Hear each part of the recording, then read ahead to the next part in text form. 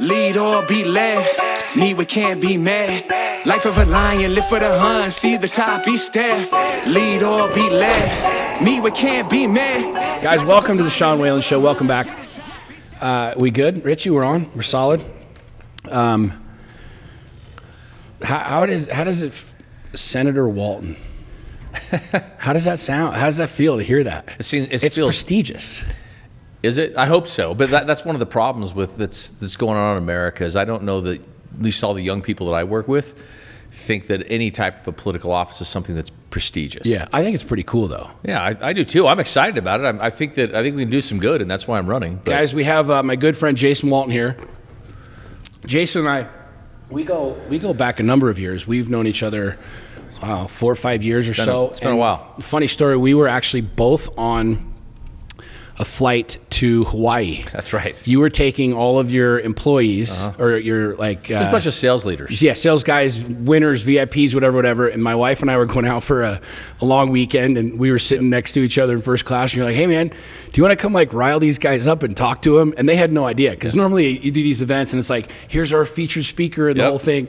And so I showed up and I had my Hawaiian shirt and my flip flops on, and you had a bunch of freaking rabble rousing teenagers and young adults that were there crushing the business game and stuff, and that was a fun time. You rallied them up. I've never seen anything like it. We almost burned the whole hotel down. It was great. It was a great weekend. But we've never had, by the way, we've never had such positive response from someone who's come in to try to like motivate. So I appreciate that's how I roll. I mean, I'm the best in the game. You know what I mean? So I'm really not surprised by that. But I'm glad I could help. Thank you. Anyways, guys, I'm excited to have this conversation today for a couple different reasons.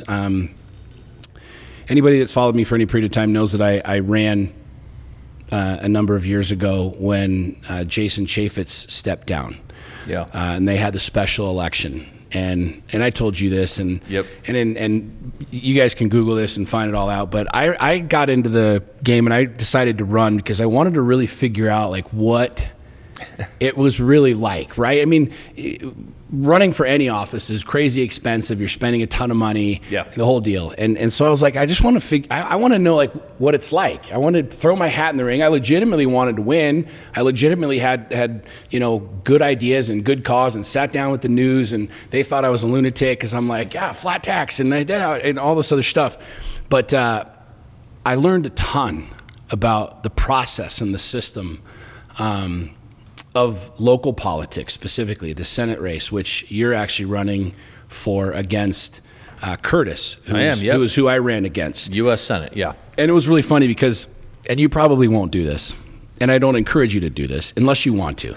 If you want to go viral on social media, I'm your guy. All right. I did a video. In fact, I'll show it to you when we're done, where I mocked politicians.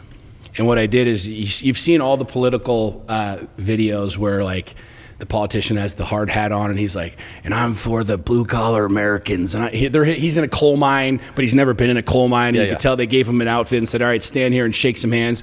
And then he's got like, I'm here for the people, and he's riding his motorcycle down the street. There was a really funny picture of me and John Curtis, because I've got a Harley and he's got like a Honda Shadow or something like that. And I'm like, got my leather vest on and my dual 1911s, looking like I actually know what I'm doing. And he's got a braided belt and a tucked in shirt and his penny loafers on his bike. And you could tell, they're like, hey, John, get on your bike and take a picture. It looks really funny.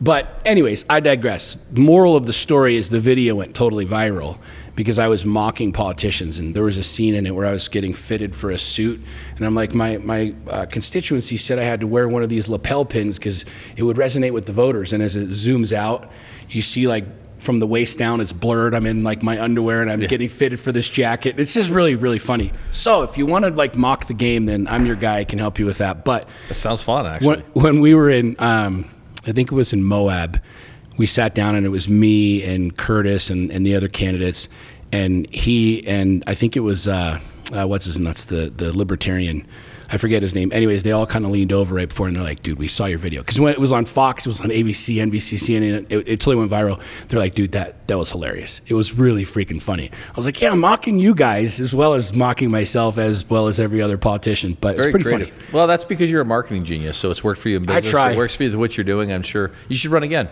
No, not right now. Not right now. I need to have FU money And when I do, it's like, I've already said this, and you're a very successful businessman. I don't want to talk about that. But the last 3 presidential campaigns have spent on average between $500 to $600 million, the presidential campaign. And that's what's declared. Like, that's what's on the public for the peons to freaking the peasants to read, right? So I've had this vision where I'm like, I sell a company for like $1 billion, $1.5 billion. Like Ryan Smith goes and buys an NBA team. I'm like, I want to buy the White House. I want to buy 1600 Pennsylvania. I'd be like, okay, how much is it? Okay, here's the check. Who's the best campaign manager in town? You're hired. Here's $500 million. Go. You know what I'm saying? That'd be pretty gangster, wouldn't it? Donald Trump did it. That's exactly. But he only spent, when he ran against Hillary, he spent like 300 and something million. She spent 520, I want to say, million dollars. There was a big discrepancy there. So it goes to show you the power of the social media, and being a freaking I think people underestimate cowboy. how smart President Trump was. I think he and still is. Sorry. I think people underestimate how smart he still is. I mean, he's brilliant, and I think he's always been a step ahead of people. Whether you like him or not, to not recognize the brilliance and the genius of what he did is why he keeps beating you. Dude, that's why you and I get along, and we agree on this 1,000%. That man, without question, forget everything, the hair, the orange face, whatever. He is without question one of the single greatest promoters and marketers of the 21st century. Period. I would say that he's number one. I think he's number one. Down. Yep. And when he was like, I'm running for president, I was like, you guys don't understand. And this is something that's really interesting. We could go on and on, but all these other politicians were like calling Fox and CNN, hey, let's do an interview.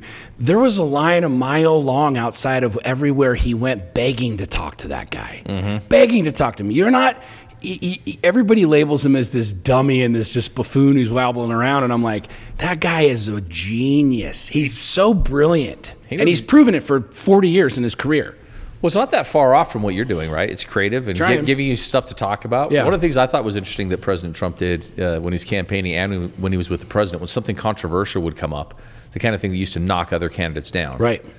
Instead of leaning into it, instead of like running from it, he would either lean into it and then do like 3 more. Yep. So it'd be like, which one do you want to talk about? Because now there's 4 of them. Yeah. Well, here, do you remember the bit with when he was debating Hillary and the tax code thing came up? And I love Dave Chappelle. Dave Chappelle's one of the greatest comedians of all time. And Dave Chappelle, you saw the bit. Oh, yeah. He was on Saturday Night Live and he's like, listen, let me tell you, I couldn't understand it.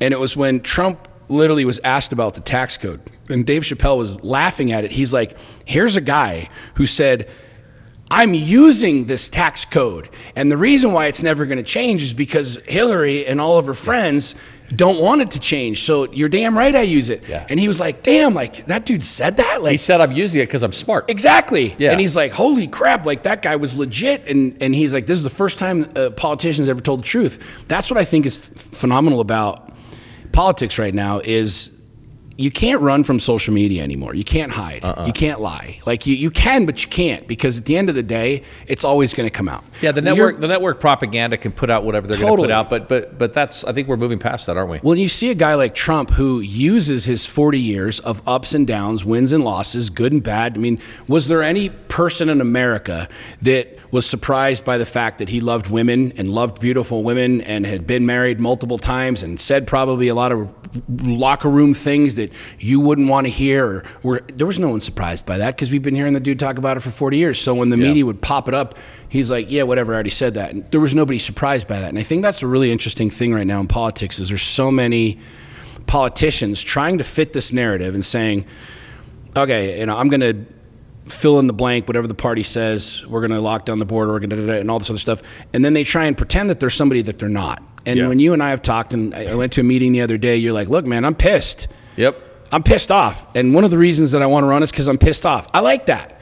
Because we need that. I believe the country not only needs that, but we need somebody who's not afraid to say like how it really is, but honestly to back that thing up. And anger, a lot of people run from anger. Anger is a very, very good fuel for certain fires.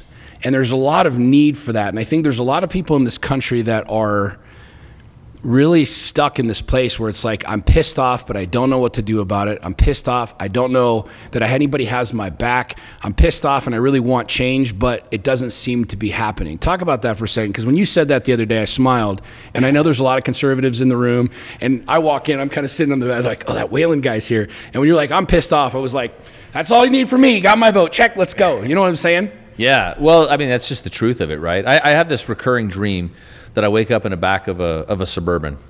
And when the dream starts, I'm in a big city going 70 miles an hour, and there's no one driving. There's no one else in the Suburban. Sometimes I have a kid next to me, and I'm just jumping over the seats, making a decision whether I'm going to reach for the wheel or whether I'm going to reach for the brake, depending on if I need to avoid hitting something or stop. And I feel like that's the United States. I mean, what do we reach for, the wheel or the brake? Which is going to destroy us first, our crippling debt or our national security threats? And I'm telling you, when I look at career politicians, you look at the decisions they're making, and we can take any issue, and you're going to say there is an absurdity to the decisions they're making that are putting our families at risk and destroying our nation and undermining the constitutional conservatism. And so it's, as a business person, you're used to thinking strategically. Okay, well, here's what you do in these situations. And when you think strategically, you can predict what your competitors are going to do, and usually it makes rational sense. When I look at what politicians are doing, the only thing that I can make sense of is that they're trying to enrich themselves financially, and they're trying to enrich themselves politically. Right. And that's the only thing. So the political gamesmanship is literally about to destroy our country. And I know I probably sound a little upset now, but because I am. Well, it's true. I did not want to run for office. I did not want to run for the United States Senate. Well, because you've got a super successful business. I have stuff going on, yeah. Right. And I didn't name it after myself because I wanted anonymity. So putting up billboards that say Walton all over the place, I was trying very hard not to do that my whole career. But what am I going to do? Right. What am I going to do? 3 years ago, my oldest daughter, Jessica, took her own life. And I say that because it's the most, I don't want to spend a lot of time on that, other than I love her still, I'm proud of her, but it's like a grenade going off in your soul. And that's where, like, from my business experience, I have battled corruption for 25 years. I have had low opinions of all politicians. I fought big government, and I still do, and bureaucratic regulators, corrupt bureaucratic regulators. And I've just tried to put my head down and do my thing. Even in my own industry, I've seen corruption, a lot of it. And you try to stand up, and anyone who stands up and tries to do the right thing, it seems like you get kicked in the teeth. You're never rewarded for trying to do the right thing. Right. And what this country needs more than ever, and after I'm elected, I intend to say this broadly to America as a whole, we need to get rid of the career politicians. That has got to go first and foremost. We need business people like you and me who step up, who are patriots, who want to do the right thing because it's the right thing to do. If not, I'm really worried about where our country is going to be in 5, 6, 7 years. We have to do it. We have to do it now. Well, politics was never meant to be a job. No. I mean, you look at the history of the country. Like George Washington was, when they're like, "Hey, you should be the president." He's like, "No, I'm going home," and he went home. And like they had to literally drag him back to be the very first president of the United States of America. He didn't want to. Right. He didn't want to do it. They were like, okay, this is kind of where the whole idea of civic duty came into play. I relate to that. And I mean, I know a lot of successful people, you included, that are kind of like, hey, you know what, whatever. But like the fact that you're getting in and doing it, number one, obviously speaks volumes to that. But number two, you don't need to. You don't need to. I mean, your business career has been wildly successful. You've got, thousands of employees. I mean, millions, tens of millions, hundreds of millions of dollars. So like, why jump in? Like, why run for this knowing the dirt? Yeah. It's the old saying, when you wrestle with the pigs, you're going to get dirty. Like, knowing that you're going to jump into the pen with the dirty pigs, why do it? Save America. That's it. If not me, then who? Yeah. If not me, then who? Love that. And that's it. So I get to write my story. I don't have a say in anyone else's story, but I get my story. So I lost a daughter. I have 2 kids left. And after Jessica passed away, my family sat down and said, what can we do that's the most helpful to our family, to our children, our potential grandchildren, and to the world? We looked at philanthropies, which we got involved in some, American Foundation of Suicide Prevention and others.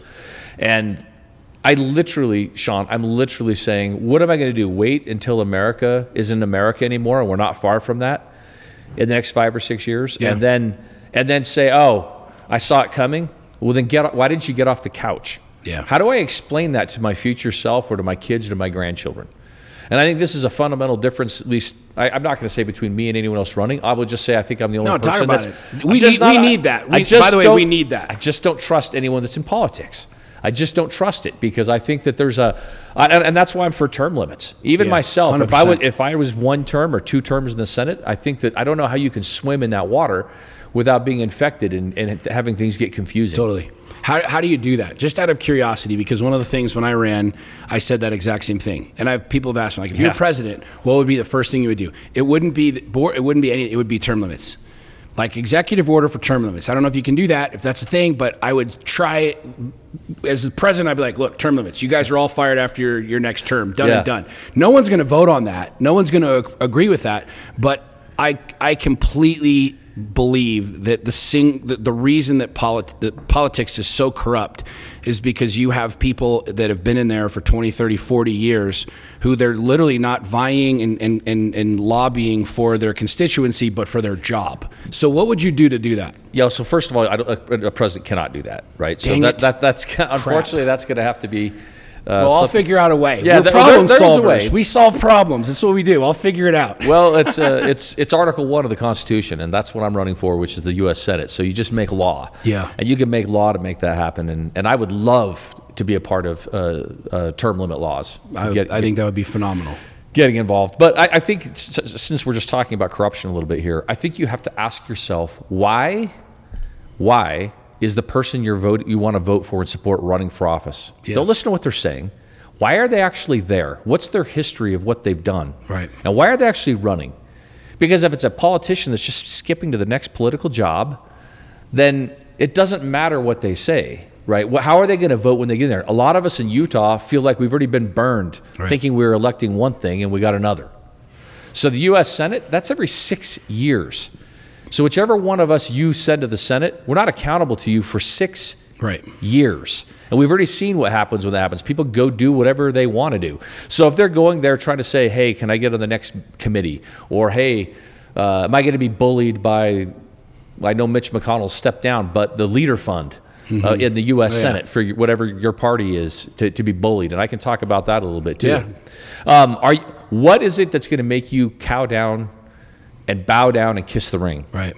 And say, so that's why you need people like you and me who are frustrated. We know how to get things done. We have a proven track record of organizing capital and human resources to achieve a vision, and one that makes common sense, one that fits within a budget, one knowing how to meet a payroll. Yeah. That's what we need to go fix this country, and one that's not going to cow down to anybody except the American people and the Constitution. Yeah. And if we don't start restoring some just basic common sense, and restoring some of the fractures that have happened to the Constitution by people who have violated it, then we're in trouble. So the time's now. I just don't think I have 5 more years to wait or 6. I don't think the country has that long. It's now. But let's take the border, for example. When I went and did my border visit, the guy just went and did that. Talk about that, yeah. Yeah, so the guy was with Art. We were in Tucson, the Tucson sector. And I think that some of on the news, we see some of the Texas sectors that have 300 to 400 illegal immigrants cross daily in those sectors, I think. Tucson, it's 3,000 per day. And so, Art was driving us around and he would show us kind of the lay of the land. And because of catch and release, can I share 2 stories with you? Yeah, sure. All right, so first, I mentioned in my videos that it's where the majority of the fentanyl is coming in the area and drugs. So the cartel leaders are watching. They know where all the Border Patrol agents are. And so they organize everyone to cross the border when they want them, where they want them to cross. The Border Patrol, they want to be found. So the Border Patrol agents go and take them, and then they have to drive them over 2 hours to Tucson to process them. Well, what do you think happens while all the Border Patrol agents are gone? And the cops are gone. That's when the drugs come in. That's when the fentanyl comes in and everything comes in. All you have to do is change catch and release. That's it. Right. No more catch and release. Why are our politicians playing games with that? We're playing a little bit of gamesmanship with the bill. Let's put this in the bill. Let's put this in the bill. In the meantime, they're putting us in jeopardy. Right. So Art told me the story of recently. I don't think I'm going to name the country. But he said 50 military-age young men came from a country in the Middle East, from the same area of that country, grew up together in that country, traveled to Mexico eventually, made the deal with the same cartels, came to the border, and Art said as we processed them, we said to 2 of them, what do you think, we're crazy? You 2 can't come in, you're on the terror watch list. And then turns around to the other 48 and says, where do you want to go? All the rest of your 48 buddies who are from the same place, you want to go to Mapleton? You want to go to Draper? We're going to pay for it, and sometime we'll call you in to talk to you sometime between now and 2030. Yeah, we'll send you a letter. We would really love it if you showed up. Before 2030 or 2032. That is insanity. Yeah. So like, that is not common sense. Why is this? Is it me, or is it ridiculous to think that it's inappropriate for any politician to go into office broke and come out rich? Why did the American people not stand up and vote out every politician, every single one that does that? Why don't they? I don't know. Why don't they? I mean, what you're saying is there isn't a single parent in America that would say, yeah, I want more criminals in my town. Right. There's not one, right? And I don't care if you're a Republican or a Democrat, or you're waving an American flag or a rainbow flag. Let's call it what it really is. Like, I don't think I'm saying anything that's political. That's my point. When you think common sense, we don't want that. And then there enters that judgment of, well, who are we to judge? Well, the reality is our government has deemed people enemies of the state. Right, yeah. Literally enemies of the state. You're on like a warning list that you are a terrorist. I mean, do we really need to have a debate around that or a conversation around that?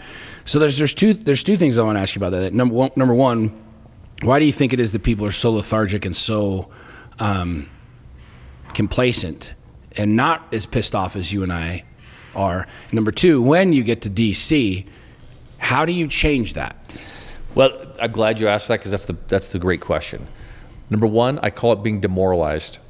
I think that most people are demoralized, like I was. Yeah. I was just putting my head down and handling business with my family and my business and trying my best to fight off the government, corrupt politicians, and corrupt bureaucrats. And just saying the whole thing's corrupt, I'm just going to put my head down and tend to me. I think there's a lot of Americans who feel the same way. When I speak up, I think there's a lot of Americans who respond, and my message resonates with them because they say, me too. So I think people feel that way, but it's demoralization. And that demoralization, Sean, when I was a sophomore in college, I had a friend who was from Mexico. And I said, why did you elect this criminal to be the president of your country? And he said incredulously, he goes, what are you talking about? They're all criminals. And he wasn't joking. He was like, you're choosing between this one or that one. And I had this feeling of pride, that feeling you can't control, that just shot through me about, I'm so proud that I'm an American. Yeah. We don't have that here. We don't have criminals. We have people that are honorable who you can respect. Well, look at us now. How is it that Hunter Biden and Joe Biden are sitting in the White House right now? Yeah. I mean, remember when we were younger, when Gary Hart had an affair and stepped down because the American people would not allow that? There was a line that was crossed, and the American people said no. Here we have everything, and I'm not going to outline them all, that Hunter and Joe Biden, mainly Joe Biden, have done. He is the president of the United States, and why is that? Right. And people say, well, because the Democrats. I say, hold on a second. Why are the Republicans not marching by the millions and demanding the removal? Because we're demoralized. Because we have become like my friend in college, where the expectation isn't there. The expectation of honor, of character, of integrity, we don't even expect it. There's not even the hope for it. And especially, as you mentioned, I work with thousands of young kids, not at a time, about 1,000 a year. And they are demoralized. What have they seen? Go back through the years since President Obama came into office. What has been their experience? Right. And I think that, so one of the things that I hope to accomplish, because you asked the question, is I'm trying to involve the young people now. I'm trying to say all of us who are true patriots need to have the courage to stand up together and say enough is enough. We're taking the country back, and we're going to do it lawfully, and we're going to do it in an orderly way, and we're going to talk about it. And so I want to shine a bright light when I get to Washington on all these things that are of anything that any other senators or congressmen are doing, regardless of party, that's corrupt, and say, Senator so-and-so, why are you trading stocks on a company that appeared before your committee? Why would you do that? And why, I'm going to speak to their constituents, please unelect this person. This person is a public serpent instead of a public servant. And so, in fact, why are senators allowed to trade stock at all, or congressmen? Why? Oh, I know. It's because when you, the American people, do... Peasants. When the peasants do insider trading, it's illegal. Yeah. But apparently if I get elected and I join the Senate, then that would be us. Yeah. We could say, well, we get to make the laws, and so we're going to say, when we do it, it's fine. So the American people have to do exactly what I'm doing now. The call to action, I'm not calling for any type of... I'm calling for a peaceful revolution. A revolution of ideas and a revolution of expectations and a revolution of values. Right. We have to come together and say there is basic principles of common sense, and we haven't even got to the constitutional elements yet, that we have a people have to unitedly say, regardless of party, these people need to leave office. Yeah. And I think that, Sean, strongly, that can only be done by business people, women or men like you and me, who have no political ties, nobody has any strings attached to us, nobody has anything on us, no one can control us, and we're fearless, who will go in and do the right thing, the patriotic right thing, because it's the right thing to do. So here's a question then. You've got a lot of people listening to this are probably saying, yeah, I've heard it before. Yeah. And maybe they have, maybe they haven't. When you go in and do this, you make an enemy of everyone. I mentioned this to you the other day, like Dan Crenshaw and I always get into it online because I call him out on a lot of stuff. And because he's a Navy SEAL, everybody automatically loves him, and I have nothing but honor and respect for his service and the whole thing. But I'm like, Dan, your office is right down the hall from AOC. You post all the memes all day long, and it sounds really fantastic. And everybody's like, oh, that's so funny, Dan. Go get him, go get him. I'm like, but our taxes are higher, gas is up, inflation is through the freaking roof, and your office is right down the hall. And then naturally people make excuses and say, well, this is in control and that in control, the whole thing. So I'm really interested to know what you think it's going to take when you get there to really pull the pin on the proverbial hand grenade and blow up this system that we know is not serving us. Yep. We're not moving in the right direction. We know the inflation's getting higher. Debt, we're at almost $35 trillion. It's something like $100 billion every 90 days is what our debt is, what our national debt is going up. It's astronomical. It's ridiculous. It's $300 and something thousand for every single American. It's babies. Your baby's born, great, $300,000 debt. They haven't even gone to college yet, right? You go to DC and you start calling everybody out. Number one, you make an enemy out of everybody. And number two, there's a high probability you're going to have to put some gloves on because people are going to start throwing some punches at you. So what does that truly look like for you? Well, first of all, I'm not concerned about when I'm going to go speak the truth. And if someone thinks that the truth is their enemy, then I think that's their problem. I have no problem with it whatsoever. So numbers are numbers. Facts don't lie. Facts don't lie. So I'm just going to go tell the truth. I want everyone to join our team. And not only that, I feel it. I feel it here in Utah, and I feel it across the country. There is a movement that's starting. There's a groundswelling of people who are frustrated like I'm frustrated. Agreed. And so if you're frustrated, then you need to come stand with us. And you do that by voting for us, by coming to caucus this Tuesday on March 5th, and by donating. When you donate money to a campaign, it's a way of saying, I agree and I stand with you. And so that's the first thing people can do now. And I always say that because you're asking, what am I going to do? Yeah. I'm one person. What I'm doing, I'm trying to help start and lead out in a revolution. That's what I'm trying to do. So you can it's one vote at a time. It's one word at a time. All I can do is what's before me. So when you see something that's wrong, you have the courage to talk about it. So for example, for me to say this, when my wife and I, we start our business out of our garage, Sean, out of our garage, and we build it without taking on outside investors. The debt was all from us. And there were long periods of time, several long periods of time, we didn't pay ourselves anything. So we could pay our customers, we could pay our employees. That teaches you something about budgeting and about accountability, responsibility. I wish that everyone had to run a business and live within a budget and meet a payroll for 5 years before anyone was allowed to cast a vote on a federal spending bill. Right. It's just common sense. Right. But since we can't do that, how about you say this? If you won't pass a balanced budget, how about nobody in Congress gets paid? Totally agree. Don't pay any of us. If you're not going to do your job and you're going to bankrupt America, then don't get paid. My guess is just that alone. So I'm happy. I'm talking about it right now on your radio show. I'll talk about it when I get to Washington. I'm not going to change my opinion on that. What'll be fun is when you propose something, propose a bill, get some people behind you, some legislation to that.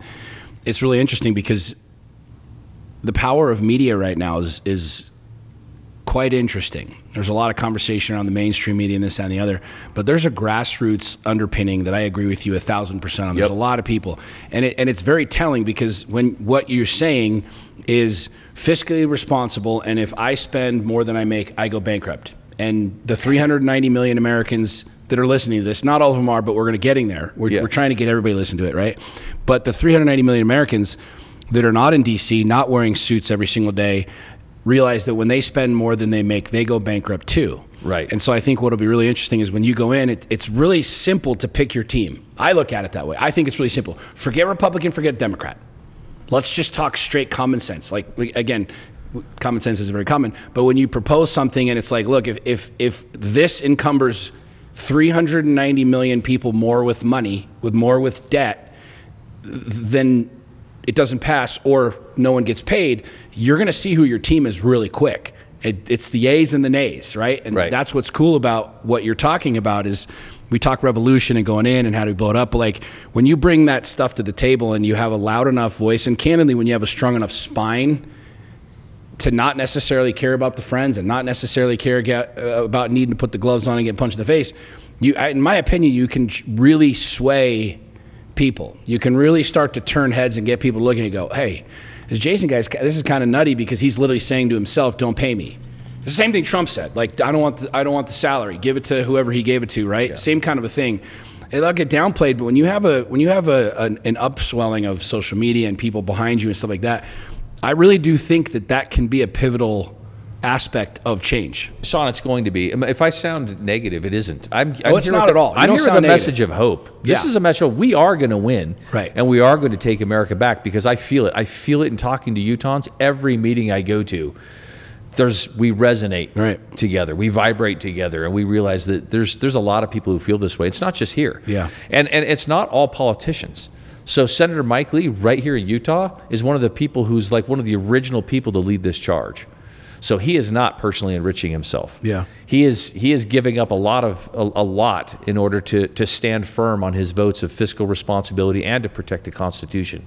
Some of the things he's actually has coming up, I'm pretty excited to be a part of, like the REINS Acts, which I don't know how much you want to get into that, but they're acts that are going to chip away at federal bureaucracy, so that if a federal bureaucratic agency is going to make a regulation which has the binding effect of law on you, even though that you never voted for these people, right?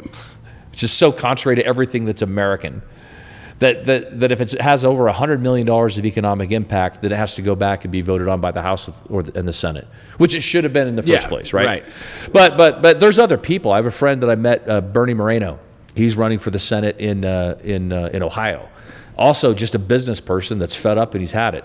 And there's more and there's more and there's more. They're going to be coming to the Senate. They're going to be coming to the House. And they're going to be coming because the people are demanding it. The American people are the ones who are going to push us forward and say, yes, that's what I want. This person represents my views. And that is why it's going to happen. It's not me.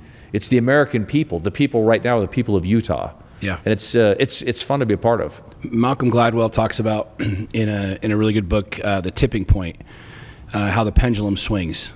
Yeah. And I feel like for the last 50, 60 years, the pendulum has been swinging in this really ineffective way of just this big government. I wanted you to talk about that because you mentioned that on your website. And a lot of people don't even realize what that means. But I feel like we're kind of reaching that tipping point. And I said this when Donald Trump first announced that he was running. I said, he's literally going to help dismantle the two-party system in the long game, right? And not literally, but very, very, very figuratively in a way where people are looking at it going, look, I don't know where I really stand, but what I know is I don't want my kids in debt. I know that I don't want my kids in jeopardy, and I know that I don't want people in my neighborhood that are convicted of these different things. But I think it's a really fascinating time because I agree with you 100%. Like the ability that we have now as a people to come together, when that voice is there, and I've said this for quite a while, whoever controls the narrative will win. And so if you can get enough people behind you, and get past all the punches that are going to be thrown. Yep. Jason's a nut job, and he's this and he's that, and he wears, you know, yellow shirts, and nobody likes yellow shirts, and yellow shirts are racist, and he's a misogynist, all that crap, which you know is coming, right? You get past that, all of a sudden you realize, like, yeah, we can create some serious change here. Oh, yeah. But I think there's a lot of people that have just reached that point where they've kind of thrown their hands up and said, well, what do I do? Like, what the hell can I, what can I even do, right? And we've got this cycle of voting and voting and voting and electing and electing and electing, you know, and so I'm curious what your thoughts are on big government. And it's a very broad question, but, you know, when I ran, I was like, I had multiple people say, dude, you should just run as a libertarian, because I have way more libertarian views. Like, I look at it as like, let's just have a flat tax. Straight across the board, flat tax. People are like, well, you can't afford that. And I said, well, you absolutely can when you cut the government by 50%, right? You fire 50% of the employees, and well, you can't do that. There's all these things that you say you can't do that. Again, that's the gospel according to me, not your policies or your stance. But the government is so, for a lack of better words, the government is so fucking big. It is. It is so fucking massive. And it is a true, it's gluttonous. And and people don't even realize this, man, that when you look at some of the budgets, there are billions and billions and billions of dollars that go into unaccounted for line items. Line items that literally are unaccounted for, where it's just like billions just disappear. Earmarks. Right? Mm-hmm. And when you think about, we've given however many hundreds of billions of dollars to these foreign countries for the wars, and admittedly the government says, well, we don't know where some of this money went. It's like, what do you mean? A lot of it. A lot of it. I'm talking billions. Yeah. Our government is so freaking huge right now. It almost seems like it's like it can't be stopped in the way that it's going, and the size and the scope, because it would take, as you know, as I've said many times, radical change requires radical change. What do you think about this, and like, what do you propose to do to bring the business mind and the business sense in order so that it's actually run as a business and something that can be profitable? So here comes common sense. The first question you have to ask is, why is it that way? Why is business big, or not big? Why did the government grow so large? Why is there such a bureaucracy? And this is the answer that I have strategically. It's because politicians are gamifying and personally enriching themselves by passing those pork or passing the bureaucracy. And we could talk literally all day on ways that politicians enrich themselves either politically or personally and financially from bureaucracies getting big. And this isn't Republican or Democrat. No. This is across the board. This is across the board. Number two, any federal bureaucracy is inherently corrupt. And it's because people are inherently corrupt. So and that's why all of us have seen so much corruption. So if you can accept that as a premise, which everyone should, if not, then go start a business and then you'll understand it a little bit better. So, and I'm not saying everyone's corrupt. Sure. I'm saying that if no matter what great thing you want to do, once you start funding it into a bureaucracy, there's going to be corruption, always. Right. And so the question is, how much is that bureaucracy? How much is the corruption, rather, within that bureaucracy? So, let's just start talking about it honestly. It's a different question to say, like, why. I mean, there's a different way to attack it. And what I mean by that is, there's no rules here. You can say whatever you want. Okay, so I call it, like when FDR was president, I think that's what I call the Great Fracture. So the Constitution has two axes. There's a vertical axis that we call federalism, and there's a horizontal axis that is the separation of powers, right? So federalism is the authority that the Constitution gives the federal government, and then the state authority is everything else. And so the separation of powers refers to Article 1, Article 2, and Article 3 of the Constitution. Article 1 is the legislature. Article 2 is the executive. Legislator makes the laws. Executive carries out the laws. And Article 3 is the judiciary, which interprets the laws. And so when FDR became president, there had been a series of cases that were, and there were already from the beginning of the United States, and we won't go back to Alexander Hamilton, I think, wanting to start a bank but Article 1, Section 8 of the U.S. Constitution has a clause that's called the Necessary and Proper Clause, and then there's a clause that has the Commerce Clause. And the essence is basically, let me give an example, is to say, look, yes, the federal authority is limited with federalism, but sometimes, in order for commerce to be carried out, the federal government may need to get involved. And that would be an interpretation of how we could get involved. Well, one of the cases I think of as the great fracture was the Wickard-Filburn case. And that's where Farmer Filburn was trying to grow some wheat on his farm. And he just was going to have that wheat be on his farm for his family. People lived on the farm, his animals, that's it. And the very broad interpretation that the Supreme Court, actually the Supreme Court was probably going to rule in his favor that, yeah, the federal government can't regulate there. That's ridiculous. Common sense would say, of course the federal government can't do that. But FDR threatened to pack the court with 15 justices or so if they didn't go along with him. And so one of the justices changed their mind, and they got that passed. I call it the great fracture, because if the federal government can come in and regulate how much wheat, or if you're growing wheat, or whatever you're doing on your own farm, then think about how it could reach into every single one of our lives. And that's where the bureaucracies went crazy. The ridiculous thing about this is if we put the laws that the government passed last year, if I put them on the ground here, it'd be like maybe a foot high. If we put down the Federal Register, what government bureaucrats passed, it'd be 12, 13 feet high. These are people who were never elected to you. They're not accountable to you in any way, but they can pass regulation as a binding effect of law. Yeah. And that is the fracture of the horizontal, or the separation of powers. It just isn't right. It is not right. Right. And that needs to be changed. By the way, let's congratulate President Trump. Some of his justices have had some cases. You had some big cases that have just started to chip away at the Chevron doctrine and hopefully the aggregation principle and some of the things that have led to big government. And I think there's some more cases coming. So I think one of the funnest things to be a U.S. Senator would be and I look forward to voting on some of the justices that President Trump sends to the Senate. Mm-hmm. Well, how do you, in very layman's terms, and maybe you can get into it, maybe you can't, how do you get it under control, number one, and number two, like, what does that look like?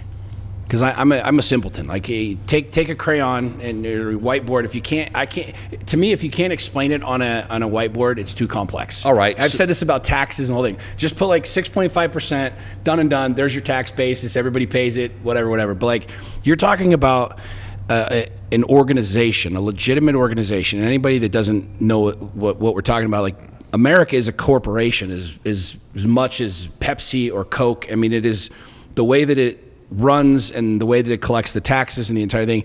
But when you're talking about something that is going further and further into debt by $100 billion, let that sink in, guys. $100 billion every 90 days. Yep.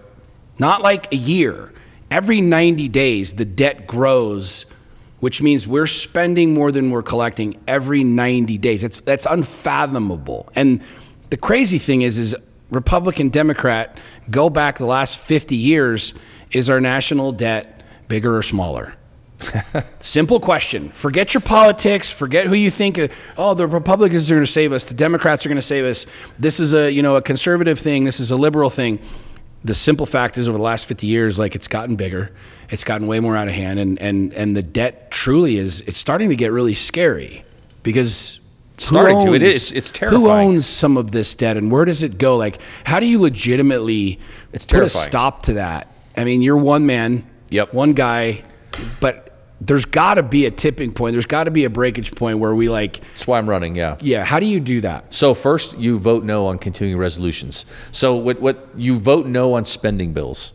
And some people say, well, you'd really shut down the government. If a government is committed to keep spending in a way that's going to bankrupt you and make you lose, the courageous vote is to shut down the government. This has to come from the American people. That's become such a political thing, though, because how many presidents, the last 3, 4, 5 presidents, we reached out 11 o'clock, it's 11:59, we have to do it. We all know what's going to happen. They always end up passing and throwing more money at it to just kick the can down the road. So what does that mean, though? And this is what I want you to explain to you. What does it mean when you say shut the government down? What that just means is you're not going to pass. You're not going to pass. The continuing resolution is the government will have a spending bill that comes before it that it's funding the government. And I'm not talking about the military or like critical stuff that has to have the government to operate, but just a lot of the bureaucratic spending. So it's to fund the bureaucracies, okay? And so when they can't come to an agreement on it, then they'll say, okay, well, let's table this and have a continuing resolution that we'll maybe pass some of it now, and then let's kick it for 3 months. No. No, let's deal with it right now. Let's deal with it right now. So quit. That's the easy vote. That's Right. the political vote. That's where politicians are polling their constituents and trying to convince people that. Anyway, sorry, this frustrates me. No. This really frustrates Jason, me. this is why I want to talk about This this. frustrates me because people. But you have be the careful who ability you to vote into speak about power. it. Be careful who you Right. vote into power. Here's what else is happening. I'm going to tell you some things people aren't talking about. You ready for this? Yes. Okay. You brought this up. Why does Mitch McConnell, and I know he's out now, so the Republicans are getting new conservatives, well, new Senate leadership. Yeah. By the way, the first vote I'll cast is for conservative Senate leadership. Vote for yourself. Can you vote for yourself? Put your name. I'll just write you in. So why does Mitch McConnell get together with Chuck Schumer and come up with a bill and then give it to senators 11 o'clock at night? Yeah. Why do they do that? Right. Is that in America's best interest? Right. Now here's what people don't talk about. Do your senators get to read that bill? Do you want your senators to read that bill? They're not joking that they don't have the opportunity to read No, it. That's some what's of them are happening. 600 pages long. It's insane. So I've talked to several U.S. senators, Republican senators, and they say that they'll literally have a meeting, and in that meeting, Mitch McConnell will say, we have a bill coming out next week. It's a good bill. I hope that you all vote for that bill. And the Senate Leader Fund is up to $600 million. Explain this. This is the thing that nobody's talking about, This is and not I am Republican or Democrat. This is what's happening in D.C. right now, people friends. have to talk about this. Right. So what he's really saying is, if you don't vote for this bill, then I'm threatening you with the Senator Leadership Fund. We won't help you in your next election, and we maybe will even put money against you. So the Senate Leadership Fund is a legitimate fund that is set up by who, and it's available to who? It's a super PAC, and so there's going to be a fund for the majority party in the House, the minority party in the House, the majority party in the Senate, the minority party in the Senate. And this isn't $50. No. It's hundreds of millions of dollars. Okay. Right. So the guy running that goes into a meeting and says to all of the all of the other politicians, "Hey, here's a bill. Yeah, here's a bill, and it's a good bill. I hope you all vote for it. By the way, the Leader Fund is up to $400 or $500 or $600 million. And that's." I've been told that there's been meetings, and I wasn't there, but like that was the whole meeting. Right. So I'll tell you something Senator Ted Cruz told me. He told me that when he was running against Beto O'Rourke, because he had voted, and Ted Cruz, feel free to reach out if I'm getting this wrong, but this is my memory of what you said. He said that he voted against Mitch McConnell for Senate leadership. So because he voted against Mitch McConnell, that lets the Democrats know, that's what will put money in his campaign because Mitch McConnell's not going to use the Senate Leader Fund to defend him. So Beto O'Rourke runs against Ted Cruz, and the Democrats, I think, put $65 million into that race. Jeez Louise. And, of course, Senator Cruz tells me he was asking Mitch McConnell for help, but none came. Yeah. Like, none came. These are the underpinnings. This is the stuff that happens that no one obviously... Look, we learned about the Emancipation Proclamation in school. Right. Okay? We knew who Harriet Tubman was. We knew that, Christopher Columbus, blah, blah, blah, sailed the ocean blue. We learned all the rhymes and the history and the things. And, it's fascinating that like, this is what our government really is. Like, this is what's happening. And I believe more than anything that we have dumbed people down. There's also like the lethargic nature of human beings in general, which I don't mean any disrespect from that, but the truth of the matter is, and you know this, there's always going to be winners and there's always going to be losers. This has been how it's been since the dawn of creation. But if you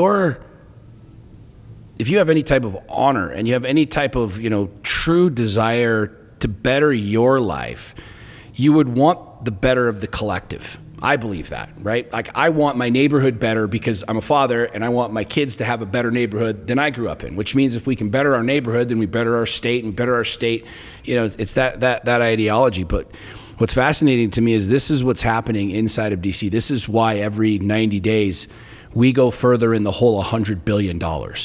And the people, the 535 elected officials that are there are, for lack of better words, driving that bus. Yeah, in a way that is only self-serving. Right. That's what I'm trying to say. Not all of them. Like I Right. said, there's a few courageous senators out there. I've said before, I think Senator Mike Lees definitely leads the charge in that way. But like, it is self-serving. And what we need is the American people to wake up and realize that we can have a shared value system regardless of party. that says that we are not going to elect people of low character. We're not going to elect people who are going to personally enrich themselves. Yeah. We're not going to elect people who are going to drive us financially, over a cliff, which we've almost done. And let's talk about the Senate leader funds. Let's talk about how that influences senators. That should make everybody frustrated, Most right? people don't even know about that. Well, why are senators not talking about it? Why are congressmen not talking about it? Let's be honest. Yeah. Fear. Exactly. They're not talking about it because of fear. Why am I talking about it? Yeah.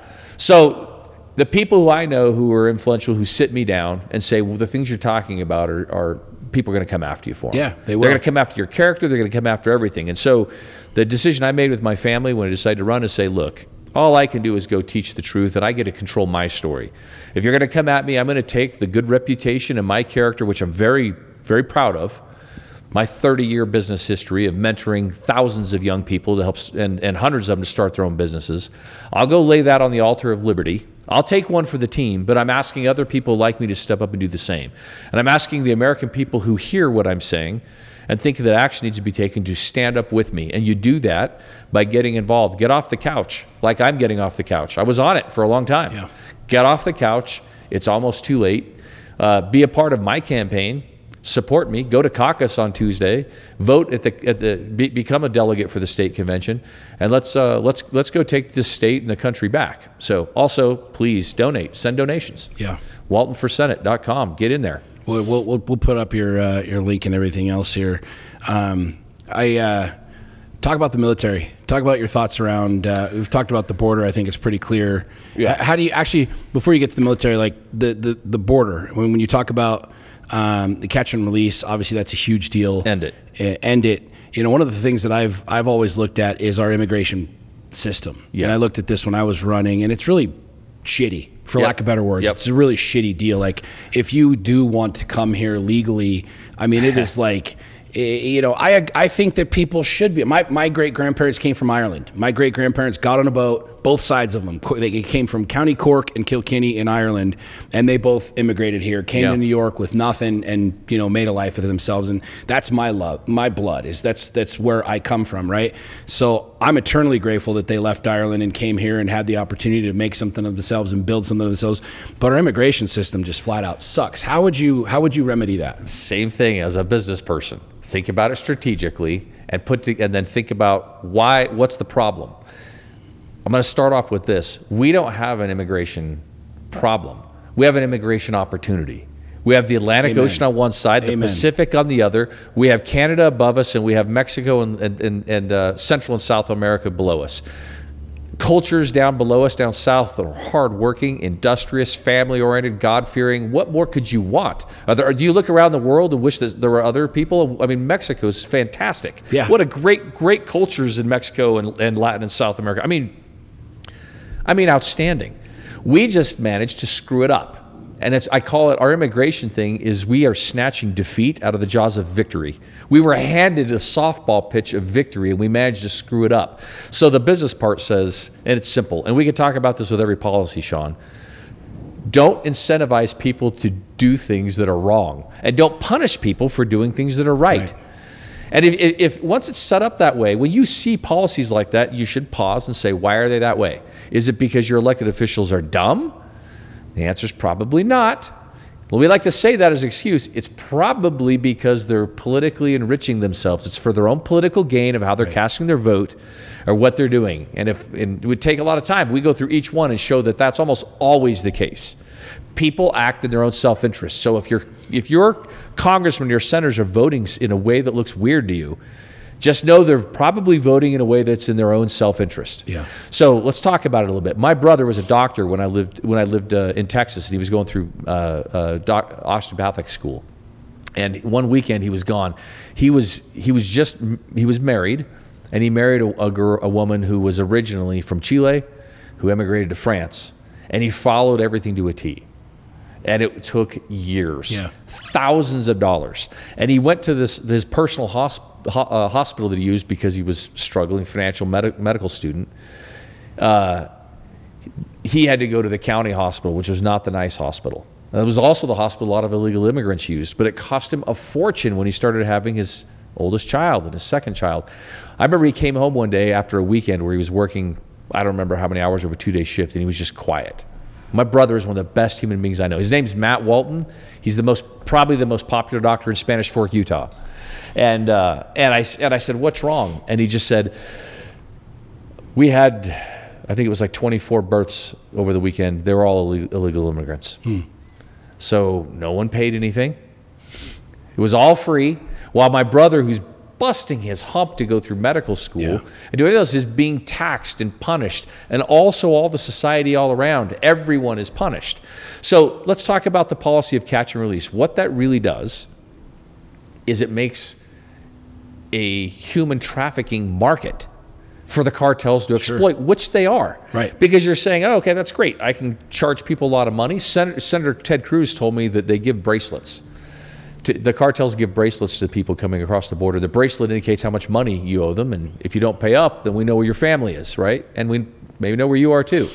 They sell, women and probably others, and I won't be too graphic, but into sex trade, and we created that human trafficking market. We did that. And it makes you wonder when you look at it, and I'm not accusing anyone of this, but when you look at aligned incentives, it looks like the cartels and the senators and our members of Congress who are doing it, their incentives are aligned. Right. If not, why are you doing that? And so, like I said, this political gaming has just got to stop. And we just have to have people who come in with common sense, who aren't going to be threatened by the leader fund, who aren't going to be threatened by the PACs, who aren't going to be threatened by the other senators or the other congressmen, and be supported. What it is going to require is the support of the American people who say enough is enough. Right. We demand common sense. And when you do that, Sean, it's going to decrease spending. The people have to demand it. You do that, but you have a vote them out of office. Yeah. When you demand, there's a lot of people that are demanding it. It's just there's not a lot of change happening. You know what I mean? And you and I both know this game takes a lot of money, and it rules a lot of the rules of the game. Yeah, we've got into that, but that's a whole other podcast about that. I've tried to talk about things that nobody talks about because I'm fearless. Yeah. Yeah. So how does that play into it? Because I see in understanding the political space, like, you look at where people are, and there's a lot of conversation on the right and the conservatives of, revolution and I hear all the time, take the country back. We're going to take the country back. And then I bode the question, well, number one, what does that mean? And number two, who are we taking it back from? This is kind of the thing where I talk about people like society's totally screwed up. I'm like, newsflash, you are society. I am society. Yeah. So for me to say society's screwed up, I'm a member of this society. It's like this screwed up club. I'm part of this club. You're part of this club, right? So it's you got to step back from that, labeling these things as bad, and realize, like, I am part of this reality.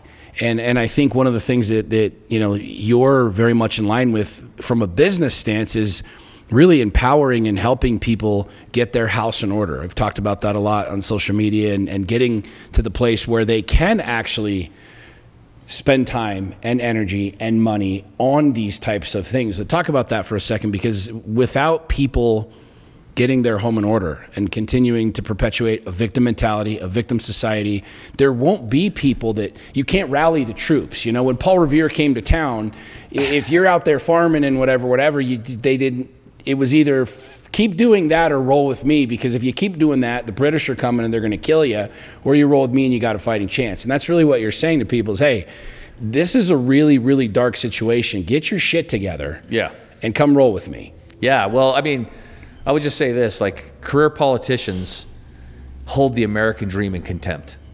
Like, literally. They hold that dream in contempt. That's why guys like you and I, you try to go do the right thing and you get punished for it. They'll just punch you right punished. In the face. Have you ever gone, for those of you who are entrepreneurs, to a government regulator to try to get out ahead and said, hey, just because I want to do this right, here's what I'm doing. I just want to make sure I'm doing it right. Yeah, you'll get kicked in the teeth. I remember the first time I did that, and the second time, and the third time. The other time I was thinking, well, it's just got to be a one-off. Right. And it isn't.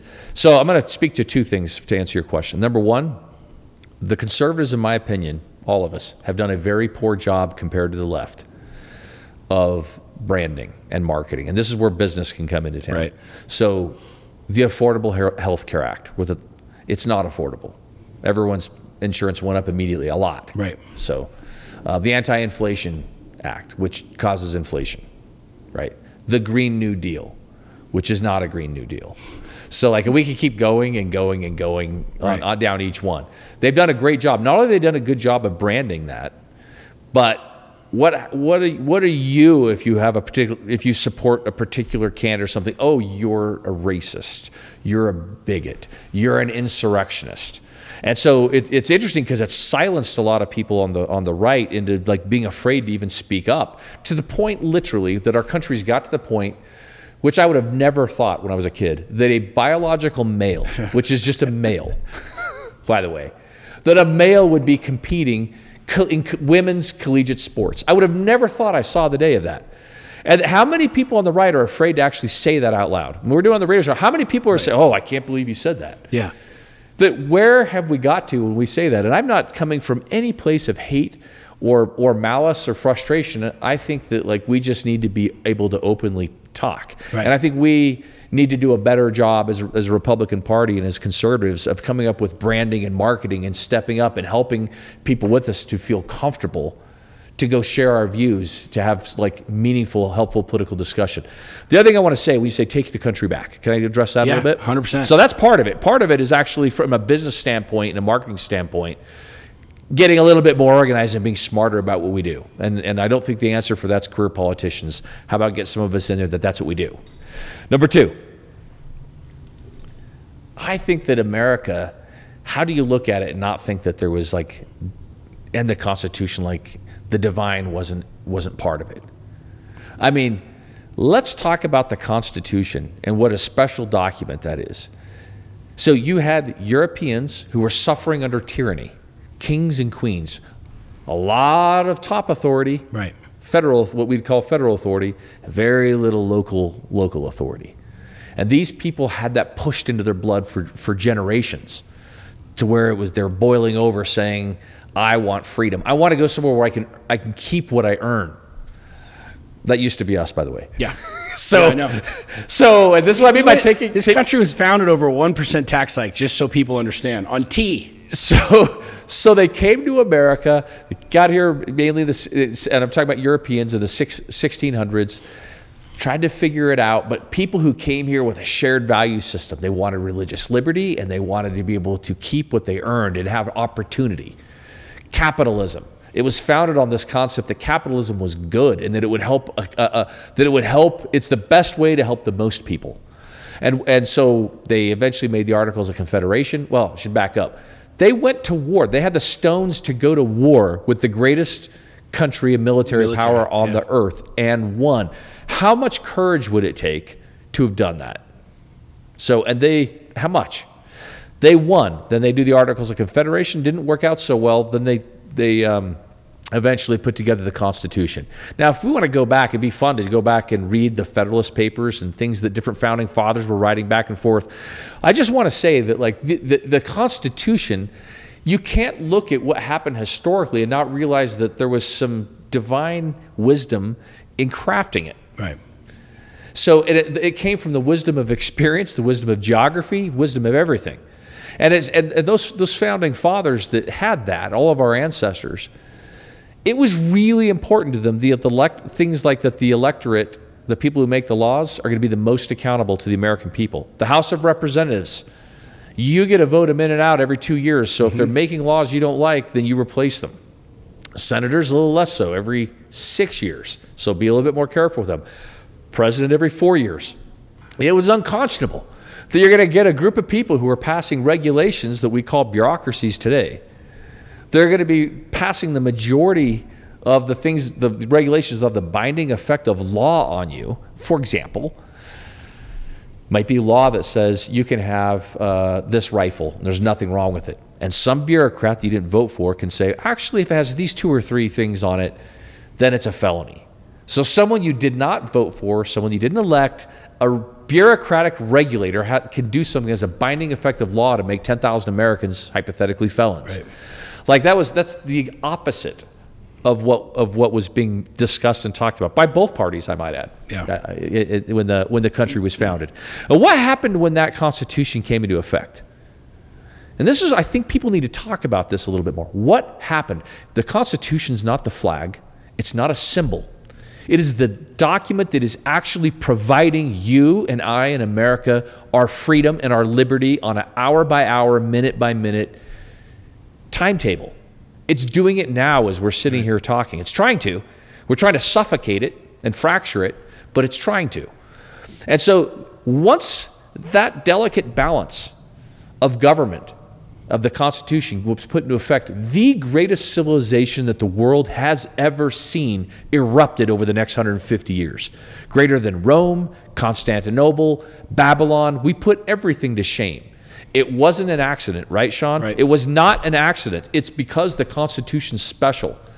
And I think that our enemies and others are, when they combat us in a kind of a Machiavellian way, since they can't take us militarily, they're trying to program us to be embarrassed of capitalism, to be embarrassed of our history. I'm not saying we didn't make mistakes, Sure, but you don't go erase all of it. Right. You learn and move forward just like we do with our parents. Do our parents do some things that were incorrect? Do you cancel them? Right? Hopefully we improve and we move on and we move forward. But there are other powers that want us to think capitalism is evil, that the Constitution's bad. It needs to be completely redone. It's out of date. The Founding Fathers didn't foresee our day. All those things are not true. They're all meant to undermine us as a country and as a people. And what's bothering me, Sean, is it's working. right. It's working. How do you combat, and this is the main question that you've kind of asked, but I'm going to word it differently. How do you combat when the American people choose socialism and Marxism? How do you combat that? And the answer is, that's when you lose the game. When people realize that when you put in the work, you don't get to earn what you put in the work for, but if you choose not to work and you not to do things, then you're going to be rewarded for doing that. That is not sustainable. You do not tax a country ever into prosperity. That's not the way it works. It's contrary to everything. It's contrary to productivity. It's contrary to even common sense. Yeah.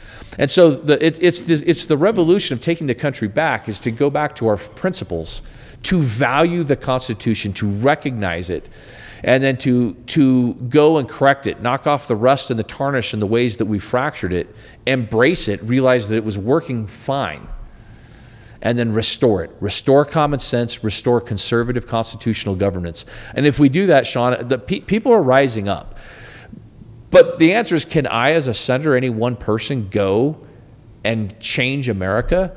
It requires Americans to come together, think, discuss. It's like you said, social media platforms, people coming together in a peaceful way and saying, we are demanding, we're taking the country back. Because if the majority of Americans want socialism and Marxism, we're going to get socialism and Marxism. Maybe after a war, but socialism and Marxism. Yeah. I don't think they do. I don't think people really do. And I think the people that talk about this and this younger generation that we commonly refer to, they obviously haven't spent any time in third world countries, or they would understand what that really looks like. But what's interesting is the division right now, like the division in this country. Yeah. And what I like about what you're saying, and I truly believe this. I don't believe we're too far gone. I don't believe that we're going to win. That the minority can speak for the majority. And you know, if you want to identify as a fire hydrant, I don't really care. You can be a fucking fire hydrant, but I don't need to recognize you as a fire hydrant, right? I think that there are more people in this country that have that common sense. They simply are living in fear. They're living in fear of those labels, of those deals. And what I truly believe is, like, when you have some people with some audacity and quite literally, you know, for lack of better words, that have some balls that can stand up and take on these conversations and really not in a way of defiance, but in unification. Because at the end of the day, the Constitution is there for everybody. Yes. Black, white, gay, straight, rich, poor. Yep. Like, you don't want to not have freedom of speech. Right. Period. Because once you cross that threshold, now everybody's a target. That's right. And there will come a point in time, maybe your guy's up in the White House right now and you're rah, rah, rah, yeah, that's my guy, but there will be a point in time when that script flips. That's right. And now everything that you want to be free and whatever is now banned. Yes. And that's what I think a lot of people don't understand. And what's interesting to me is I love the Declaration of Independence. Me too. And I could pull it up, but there's a part in the Declaration where it talks about when, for lack of better words, I'm just going to paraphrase it. This is the gospel according to Sean Whalen. I'm rewriting the Declaration of Independence right now. Go for it. But it's written really well. When it talks about how when the government becomes so big and so dangerous that it's not only the right, but it's the duty. It says in the Declaration, the duty of the people to replace it. I should pull it up so I'm not misquoting it. But it says it. I promise you. It's the duty of the people, not just the right. Like when you start thinking that way and understanding like that depth and that reality, like you start kind of going, okay, well, how far down this rabbit hole do we go? What does that really mean? I know what that means. You and I have talked about this. And a lot of people really don't want to talk about 1774 and 1775 and what it took those patriots to do to sit in their little cottages with their little pipes, and they're out there plowing all day long, and they're coming together going, okay, like look, what are we doing here? What are we doing? Like, are we really going to like live by this? Are we letting the king come over and take our money and do our deal? Or are we going to be slaves? Right. Or are we going to fight? And I think there's a lot of conversation happening with that. And I hear more and more and more people talking about that. And that's where this whole, January 6th debacle, which was really just a tourist attraction in DC. There was no quote unquote insurrection or anything. I mean, you had Grandma Great walking around with her little tumbler mug, like waving a flag, for hell's sake. Like there was no threat to our democracy that day. But I'm really intrigued by this. I wish I knew how many FBI agents were in that crowd. Oh, dude, that's a whole other podcast for a whole other day. That requires some cigars and some whiskey to sit down for that one. But I'm really intrigued what your thoughts are around this, because the Declaration talks about this, and in no way, shape, or form am I saying that we're claiming this or trying to run out and do this. But our country was founded on rebellion. Our country was founded by savages. Our country was founded, like the freedoms that we enjoy, the Constitution, this blanket ability for people to say whatever they want on both sides of the aisle, on whatever freaking flag you fly, the whole deal. Like, there's a real interesting conversation happening where if this continues to go down, the rabbit hole and go further and further and further, like, we will literally lose the ability to have any type of law. There really won't be. I mean, communism can't happen in this country. The reason it can't happen is because there's 200+ million gun owners, and a good majority of them don't like communism, and capitalism will continue on, and we will still be free people. But I'm really intrigued to know your thoughts on that, because the Declaration of Independence talks about replacing, and it's our duty to do that. Like, what does that look like for you? Well, first off, there was a time back, I don't remember, it was 2012 to 2015, somewhere in there, where it was legal to go to Cuba. Right. And I took my family there for New Year's Eve, and we were there for about a week, I think, legally. Flew directly from Miami to Havana. And it was a heck of an experience, because we got to know the Cuban people, and would go into the city and meet them and talk to them. Great people. I mean, just a lot of wonderful people. But when they would talk about the colonialism and Spanish versus United States and then Russia getting involved, and you can even see it in the architecture around town. But there were several people who would talk about the hard days when they were literally boiling leather to eat it because they were starving. Right. And one of my daughters, Jessica, said, "Why didn't you revolt?" And they said, "With what? Pitchforks and shovels?" And I think that there's wisdom in our founding fathers that we just too easily dismiss. That the Second Amendment came into being mainly to protect ourselves from our government. Right. That's what they were afraid of. And for people today to say that's not a threat anymore is respectfully, I love having the conversation when it's respectful, both ways. That I disagree. I don't know there's ever been more of a time, right, when the Second Amendment's been important for that reason.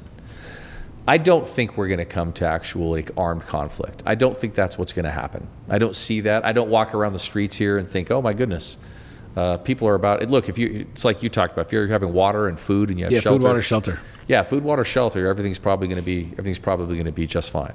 No matter what, whether there's guns or not, you don't have food, water, shelter, and it's probably going to be some tough times. Right. Right. I think isn't that what The Walking Dead's about? I haven't seen it, but I've heard. Anyway, so I think that I love to read George Washington's farewell address, and in there he's encouraging people to sacredly maintain the Constitution. Is pretty close to paraphrasing. With wisdom and virtue are two other words that he uses. And so I think that the thing that we need to do as a country, for the left and the right, it's okay to disagree. In fact, democracy, a republic like ours, is meant to be messy. It counts on the fact that you disagree. We can, like in a marriage, we can value those differences and come together and sit down and talk. It's just not good when one side feels like they can't, or they're ashamed, or we get militant. And I think that the network propaganda has done a lot to like pit us against ourselves. Totally. Another place I took my family was to Rwanda. You've got to go, Sean. We went to the Genocide Museum, and our guides, we had one that was a Hutu and one that was a Tutsi, and that's, if you remember the genocide, that's where bad things were happening. It was a genocide. And we went to the Genocide Museum and listened to how there was this radio producer who was whipping everybody into a frenzy. And it reminds me of the network propaganda that we have now. I mean, just whipping people into a frenzy. Then they had, I think like 500,000 machetes that came in, and then there was a call to action. And I think let's just tell it straight. Network propaganda is meant to make money. In fact, Sean, as a business person, it would make sense, kind of like John Steinbeck's The Pearl, the book, to own both CNN and Fox. Yeah. Because you know what your market is, and so like you could actually totally control. It looks to me like it's owned by one company. It's a simple playbook. To me, it looks like it's owned by one company, because the more you own it, you can like orchestrate it. Yeah, orchestrate it so you can maximize your money on both sides, right? And so I just think people need to realize that like the network media now is a business. Right. And the business is to do what I think that was happening by that radio show that I saw in Rwanda. And I don't think it's in the American people's best interest. So I'm concerned about social media and how the algorithms put you into a silo. You do a search and it just starts feeding you things. And that also reminds me of what I saw in Rwanda. It's just the modern day version of it. So I think that it's great to push for healthy discourse on both sides that are factual. It really bothers me that when either someone from the left or the right will go speak at a university and they'll be banned. Yeah. It terrifies me, Sean, because once we stop talking and civilly share ideas and discuss those ideas, that's where I think we're headed for problems, and we're getting to that point. So I mean, to answer your question, I think that it wasn't really a loaded question. It was just more of a, let's talk about 1775 and 1774, because it's real. I mean, there's I don't. It is real, and I understand from a political standpoint that there's a lot of topics that are heavy. There's a lot of topics that are not necessarily socially acceptable. But the truth of the matter is, there's so few people talking about how this country was really formed, and there's so few people that want to acknowledge that it wasn't pretty and it was dirty. Yeah. And in order to create change, it takes sometimes some dirt. Yep. I mean, at the end of the day, like, one of the best ways to stop a bully, and I've said this, and maybe people agree with me or don't agree with me, but a dude keeps bullying and bullying, you can send him to the principal's office, or you go kick the shit out of him. And once you kick the shit out of him, then he's not going to bully anybody, because now he's been served, right? Now people will disagree with me and tell me that that's how you perpetuate bullying. I don't really care. But I'm really... But if you've never punched somebody in the tip of the nose, the majority of people are done. You Exactly. have to hit them that hard. They just don't like it. It's true. It's true. But I believe, I'm with you 1,000%. I think that the pendulum is swinging, and I think that, if you think about social media, it's only been around for, really been around for 8 or 9 years, heavy. Yeah. It was around 12, 13, 14, or 15 years or whatever else. But it has massive, massive, massive influence. But the system can always be gamed, and it can be gamed either way, right? And we all know how this works. And I think stepping back, and the reason that I wanted to really ask that question is because I think that if the people who are out there, talking about taking the country back and doing these things and getting angry, there's nothing wrong with that.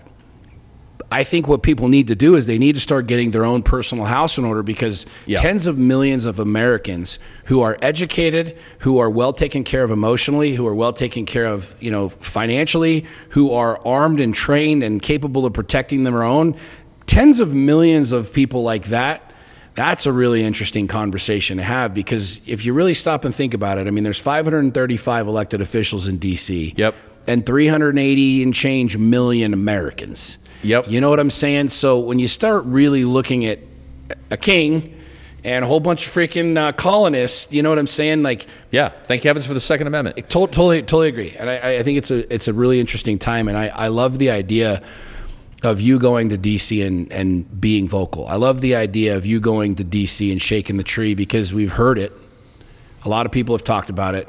A lot of guys, you know, I sat and watched John Curtis, you know, blah, blah, blah, blah, blah, blah, blah, blah, blah. And I mean, we all know he was a Democrat that decided to be a Republican because this is a very conservative state, and he knew that he could win there, but not win as a Democrat.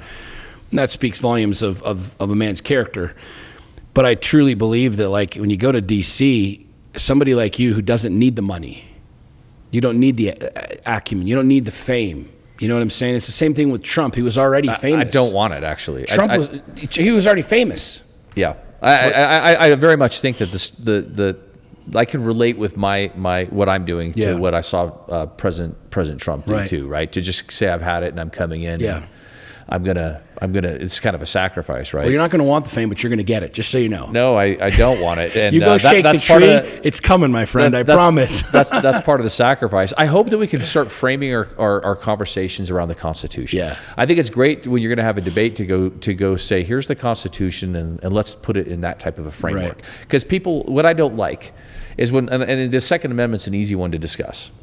When people will say, do you believe in the Second Amendment? Well, sure, I believe in it. It was passed. Right. We can read it. It doesn't matter if I believe in it or not. Well, are you going to defend our guns? Yeah. Let's talk about what the Constitution really is. The whole point was to give very limited authority to the federal, which we've now flipped on its head, and the rest of the states. It was originally, when the Constitution was signed originally, the day it was signed, the ink was wet.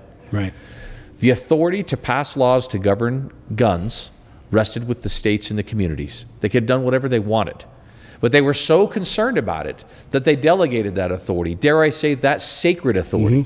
And it's not back to the federal government, because they said, we don't want anyone to be able to take that right away. Yeah. And it's not easy to pass an amendment. You have to get 2/3, not a simple majority, of the House and the Senate, then signed. Then you have to get 3/4, 3 out of every 4 state legislatures to adopt it. So once that's done, the American people they're saying, we really want this. Right. And so now if you're in the U.S. Senate, I don't care whether you like guns or not. Turns out I have some. Sure. Whether you like them or not, your duty, if you're a constitutionalist, and this is what it means to defend or protect the Constitution, you're defending the will of the people. You're defending the sacredness of that document, or if you don't want to say sacredness, the brilliance of it. Yeah. And it is both brilliant and sacred. So if state legislators or communities are trying to circumvent the Second Amendment with red flag laws or whatever, you vote those things down. You vote them down. And if people want to do it differently, then go overturn the Second Amendment. Yeah. Which I hope never happens, right? And so but with every issue, I think that we need to get back to taking that authority, and this is the federal bureaucracy, and chipping it away. People keep asking me about state issues. What do you think of this state issue? And I say, my job in the federal government is to make sure it stays as a state issue.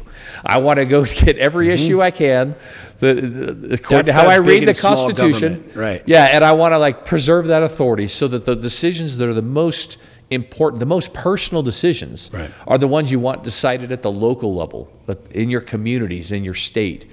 Do you need California and New York deciding key important issues for you, and you to be bound by that? Something becomes federal law. Good luck in changing it. Sure. If there's a state law that's different, there's only 3-point-something million people in Utah. You actually can change that. Right. And so I like to base all conversations on the Constitution. Let's start there and let's talk about it and see where it comes from. I believe that document is still perfectly valid and powerful. We are just abusing it. Yeah. And we need to stop. Totally agree. What are you going to do on your first day as senator? First day, I'm going to vote for new conservative Senate leadership. Very first day. So and for me, and I don't know if it embarrasses him, I'd vote for Mike Lee like first day. But there's others that could do it. But that's Senator Lee. I just maybe it's because I've got to know him before I started running for the Senate. I just think he's just a man of honor and a man of character. Like I mean, and people could.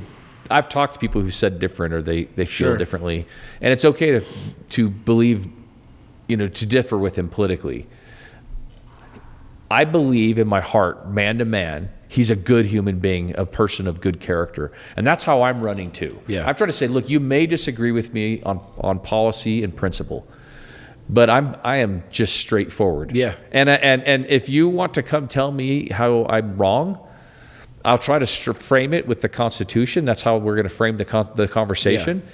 And as long as you're coming to me telling me how I'm wrong and it's principle, and you really believe it, I will listen. And it's possible you change my mind. Once you start making it, hey, this may not be politically okay for you, you probably lost me. I don't know if I'll talk to you again. Yeah. We don't like your gray hair and you got a problem and you're this and you're that. I'm talking about the corruption of it. Hey, that position may not be too popular the next election. Step aside. Well, dude, AOC has her little pack of girls. What do they call them? Her and her little pack of girls. Yeah. I don't want to. You and Mike need to get together and have your little start a little boys club in DC. Well, think there kind of already is one, but not a corrupt one. Not like a bunch of shitbags, but like a bunch of good politicians, and like create kind of some old school Sandlot type of deal. Well, Utah should think about this a little bit. So, in Kentucky, you have Rand Paul and Mitch McConnell. They kind of are negating each other. Right. In Texas, you have Ted Cruz and John Cornyn. They're kind of negating each other. And here, imagine what it would be like, because it didn't look to me like Senator Lee and Senator Romney were on the same page most of the time, right? So imagine if you had two conservative senators who get along and are on the same page. It's not like a 1+1 effect. It's like a multiplying effect. Sure.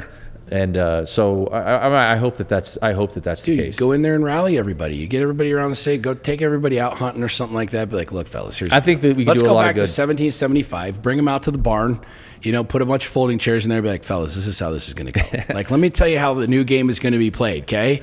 I think we can do a lot of good, and I think it'd also be good for Utah because I think it would give Utah a booming voice. I agree. What's the final thoughts that you want people to know and think about going into the election? And then number two, where do you want everybody to go and what do you want them to do? Okay, so my final thoughts on that, I'll start with the second one. Caucus is Tuesday, March 5th from 7 to 9. You can just go to precinctportal.org and see where you go to caucus and show up. So this is important. You should do it because it's your civic duty. Instead of complaining and saying, I wish it was whatever, like jump in. Get off the couch and jump in. Precinctportal.org. It will tell you where to go. You put in your address and it'll tell you. And caucuses are small. It's just something little in your neighborhood, and you show up and you elect a delegate. If you're brave, I'm asking that you would come support me and you'd be a Walton delegate. Then you go to the state convention on April 27th. And at the state convention, you get a vote for the different offices, for governor, for the congressional office, and I'm hoping that as delegate you'd vote for me in this election for the United States Senate. And then we go to the primaries. We'll see who comes out, and we go to the primaries and see who wins. My final thought is, like, I am interviewing to the American people. I'm interviewing and saying, I did not want to be in politics. I've never been in politics. I've had a deep distrust of politicians and big government. 30 years that I've been running my business, and felt like I've been fighting it the whole time. But what have I done to be part of the solution? The way I was part of the solution is I was living the American dream and mentoring hundreds of other people to live the American dream by starting their own successful business. I do it now, and I'm immensely proud of it, but I was not getting involved civically. And so I really believe that the country's at a tipping point. I'm worried, but the message is still a message of hope. And so I'm jumping in and I'm interviewing. So I'm asking the people of the state of Utah, will you hire me?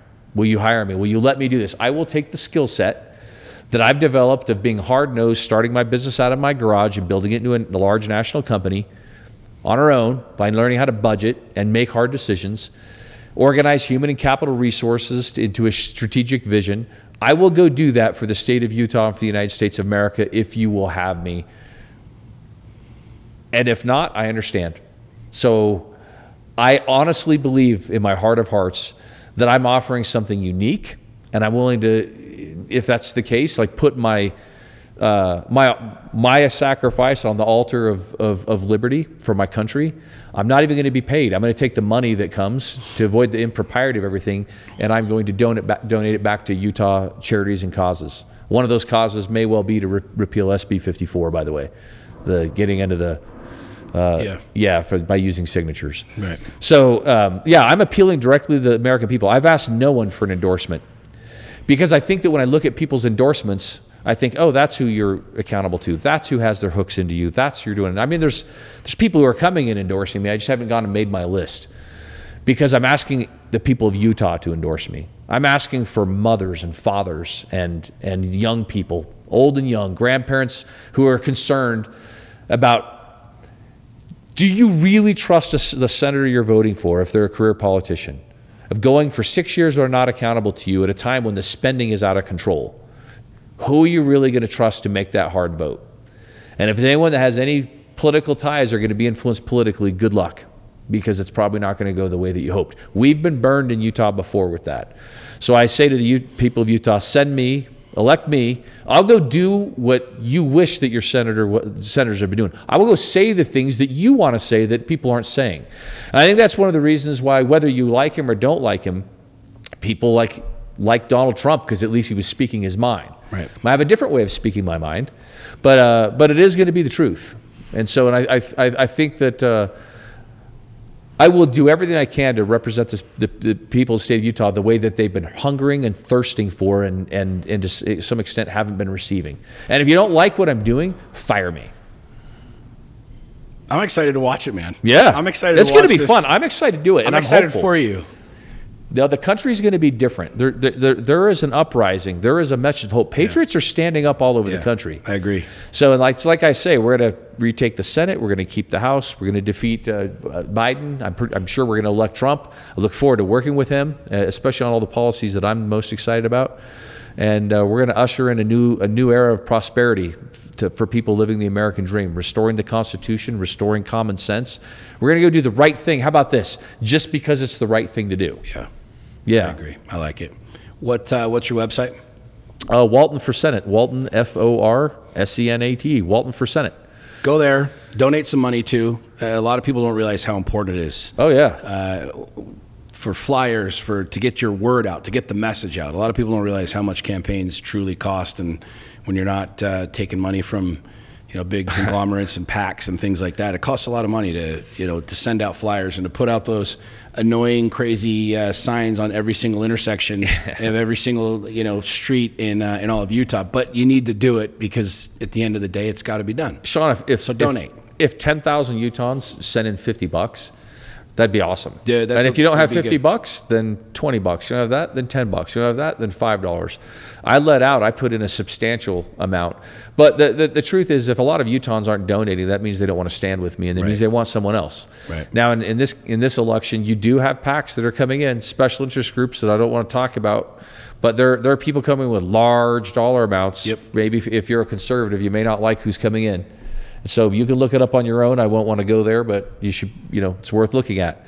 So not coming in for me, I'll tell you that. Those PACs come in for one reason. It's because they have an agenda and they want that senator, that congressman to do their bidding. Yep. That's it. That's how it works. So I'm asking for it from the people of Utah. If you like what I'm saying, then please come stand with me and let's go do this together. I love it. 2.0, our next podcast will be after your senator. And that my only request is, I guarantee, I already know it. I can't guarantee this, but I know for certain there's got to be a really cool cigar room someplace. I know you don't smoke cigars, but we've got to do the podcast there. Done. You know what I'm saying? There's got to be some old school picture of George Washington that we could smoke a cigar near and do podcast number 2 once you're a senator and in D.C. You can choose whether that's in Utah or whether it's in D.C. If you want D.C., I'll go find a place. I freaking love it. And I'll go, so that's a commitment, Sean. I love D.C. Well, it's a commitment. Senator Walton, I'm excited for you. Guys, please share this podcast. Please go to his website. Obviously, there's a lot of people not in Utah that are listening to this, but there's a ton of people in Utah. If you're in Utah, spread the word, man. This is the real grassroots, and you hear the words, and it sounds kind of cheesy and cliche, and it's blah, blah, blah, blah, blah, blah, but it really fucking matters, man. It really does. Like, this country is in disarray. I don't think there's anybody that would disagree with it. And you can do one of two things. You can kick the can. We can kick the can down the road and say, well, somebody else will solve the problem. But a dude who's willing to put his time, energy, money, reputation, and name on the line, I've got nothing but respect for. Because it's a dirty game, and it will be a hard fight for you to get in there. But I'm a fighter, you're a fighter, and I'm always up for a good freaking challenge. Hey, for the people who aren't in Utah, I want you to think about this for a second. They put $65 million against Ted Cruz, and I heard it maybe as much as $100 million this round. So if you're in California and you're thinking, hey, we're not going to get a senator in there that I like, or you're in some other state, like, make Jason your guy. Make Jason your guy. There's only 100 senators, 100, yeah, and we're voting on federal, national issues. Right. So, like, your $1 investment in my campaign will go farther than about any other Senate race in the country. This Senate race, we would win with just, I'm putting in 7 figures of my own. We'll win if we get another few million coming in, yeah, as opposed to 70 million somewhere else, right, or 45 million. This is the most efficient, best investment of your dollar if you want to invest in the future of America, in my opinion, is investing in my campaign. And I invite everyone to do it. Let's do it. Guys, we will have the links around this podcast wherever you're watching it or listening to it. Please donate. Please support and endorse. The biggest thing for us to do is collectively share this through social media, because, you know, you have a voice, we have the ability. So we will link, obviously, all of this out and make sure that everybody listening has access to, you know, your website, to donate, to you know, to participate. But most of all, share.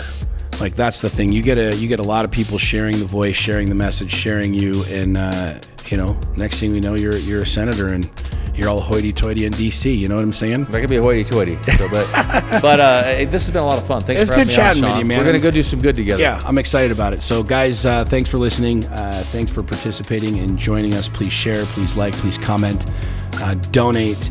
And until we're in DC, congratulations, Senator. Thank you. Let's go do some good. God bless. God bless America.